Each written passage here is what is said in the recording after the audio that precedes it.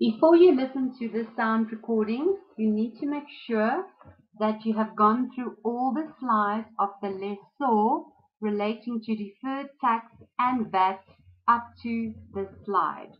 Before this slide, I explained the current tax implications as well as the VAT implications for a finance lease, and you need to understand that before you will be able to understand the deferred tax implications.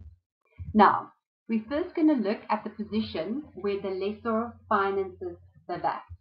We're going to have a balance in our statement of financial position, a net investment finance lease receivable. How was that amount calculated? It was calculated as the gross investment less my unearned finance income.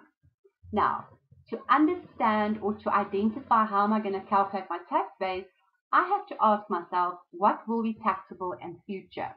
As you know, for a finance lease, SARS will tax the installment that will consist of capital and interest, excluding VAT. Why excluding VAT? Because the lessor already has paid output VAT to SARS and therefore will not be taxed on the VAT included in the installment for current tax purposes.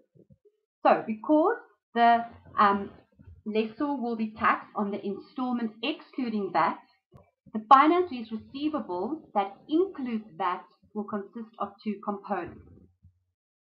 A component that has non-taxable economic benefits and a component that will have taxable economic benefits. The component that does not have taxable economic benefits will be the VAT included in that finance lease receivable, and that relates to the VAT in respect of a future installment. Now, what do we know about the tax base for an asset that does not have taxable future economic benefits?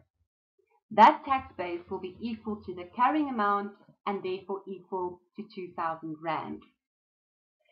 In respect of the component of the finance lease receivable that will have taxable future economic benefits, what will the tax base be? The future deductions against those future taxable benefits, which will be what? The future wear and tear allowances that the lessor will receive. If we look at a situation where the lessor does not finance the VAT, once again, you will start with a net investment to finance lease receivable that was calculated by taking the gross investment less my unearned finance income. Now, once again, you have to ask yourself what will be taxable in future. Now, in this instance, the installment does not include VAT because the lessor does not finance the VAT, so the entire installment received will be taxable. Therefore, that means that the entire finance lease receivable of 10,000 Rand represents taxable future economic benefits. So what does that mean? Your tax base will be equal to the amount deductible in future against that taxable benefit, therefore your future wear and tear allowances.